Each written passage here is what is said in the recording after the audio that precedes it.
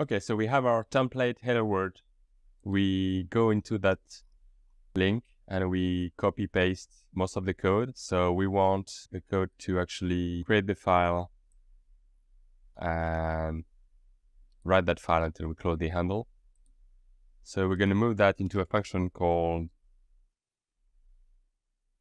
write data to file.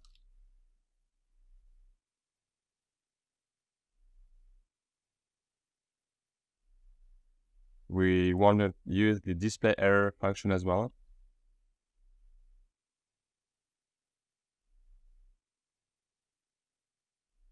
The display error, there is a typo actually in their code. It's missing the ending brackets.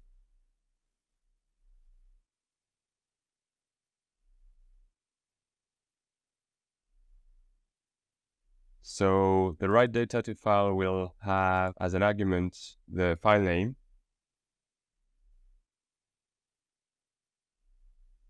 the data buffer, and the length.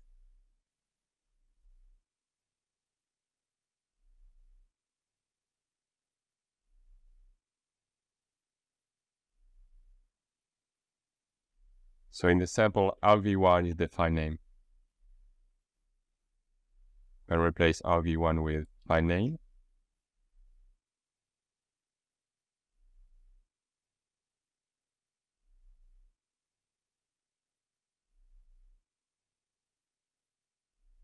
We don't need to test argv.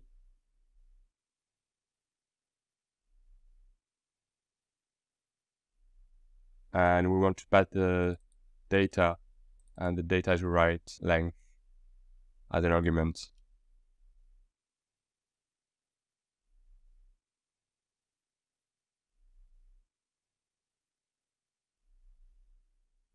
So we're going to call that function.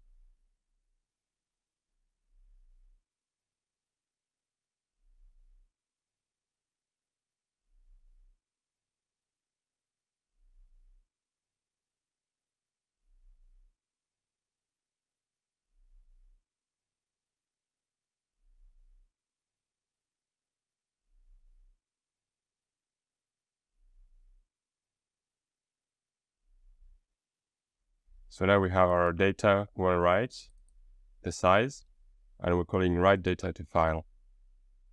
We're just going to call create file, write file, and then close the handle. So if we build that project,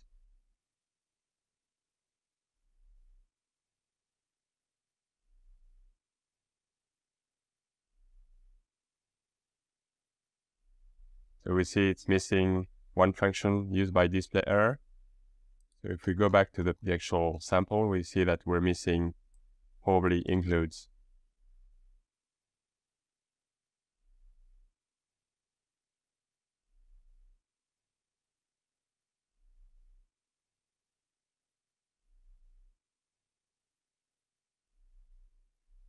Okay, so we successfully built it. So now if we go to the target VM and run our hello, we see that it wrote a text file on the actual desktop. If we rerun it, we see it's failing because the file already exists. So we need to delete the file to rerun the actual sample.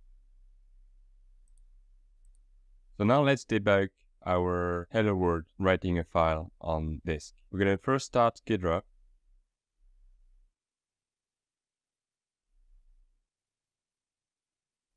And we're going to load our DLLs and executable we want to analyze.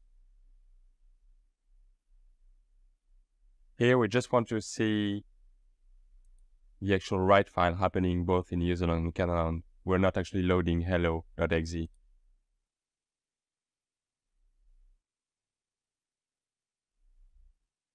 We want to make sure the ret-sync plugin is started with Alt-S. That is listening. Now let's start WinDbg. Remember, we have our bat script actually invoking the cmd dbg preps.cmd And this DBG prep will actually automatically synchronize with Ghidra. We don't need that breakpoint at the moment, so we're just gonna disable it for now.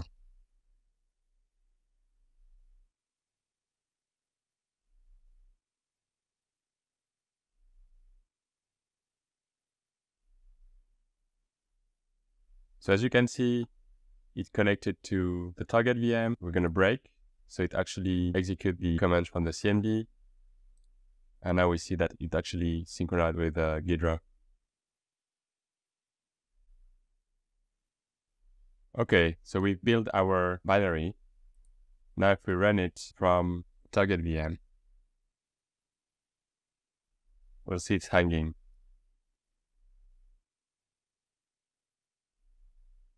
I actually got it wrong. We need to hit a key to continue to print it before get character.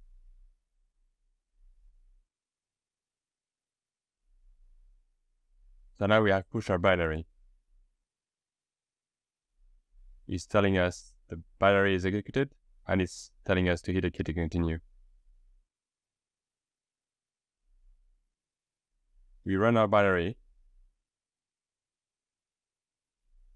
So now from WinDbg, we can break, and we can find our actually hello world process. So we get the results, which is a K process. So the next step is to actually change the context to the actual process we're interested in. Then we need to hit go to switch to the actual context. Now we can use the process bank command to see the information for the process. We see it has only one thread, and it's the actually hello world executable we're interested in. So the next step is to reload the symbols for all the loaded modules. So now all the modules have been reloaded, so we can now set a breakpoint onto the kernel32 write file function, and then continue execution.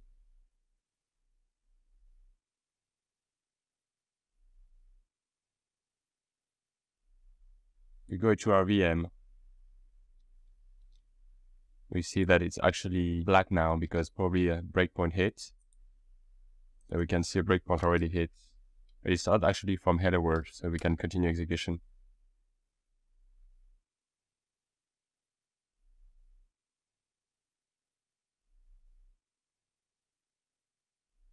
If that happens again too much, you can just disable the breakpoints.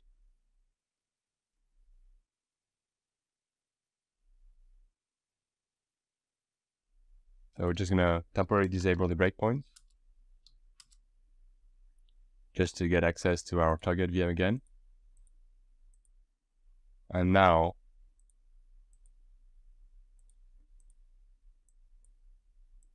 we should be able to set the breakpoint again.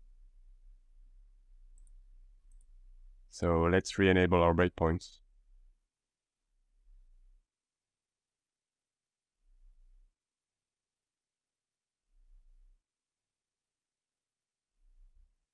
So now we see we hit the breakpoint. And as you can see, we are in the Hello World lab context.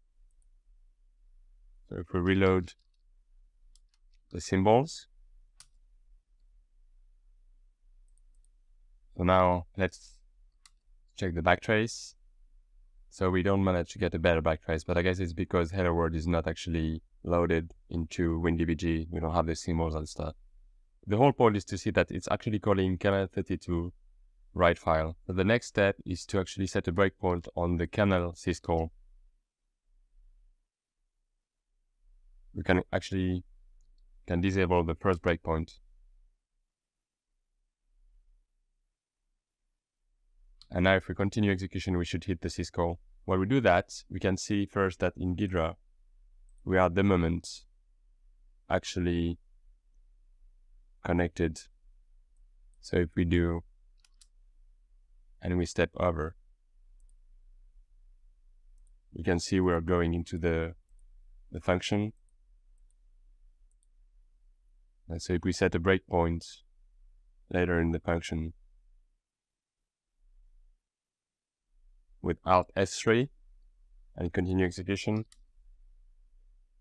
we're going to hit the breakpoints.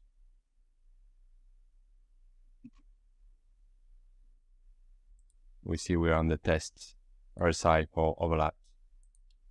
So we're going to disable that breakpoints. And we're going to continue execution.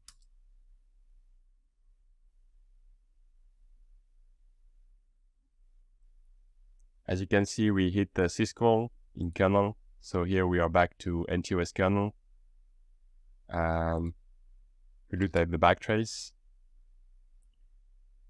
We can see that we went from header word to kernel-based write file, then N2NT DLL, then going to KI system service copy N that ends up calling the actual syscall.